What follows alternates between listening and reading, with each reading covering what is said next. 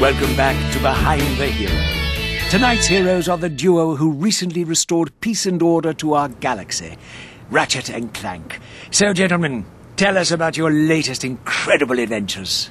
Well, as you can imagine, we've been pretty busy. After Drek's defeat, there were parades, press conferences, fancy dress balls. And the wiener roast at Al's. Oh, yeah, that. And then things started to slow down a bit.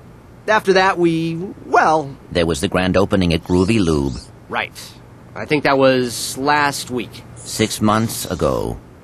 We're still pretty busy, but in a more, domestic sense. Yesterday, I flushed out my radiator core. I guess no one needs a hero right now.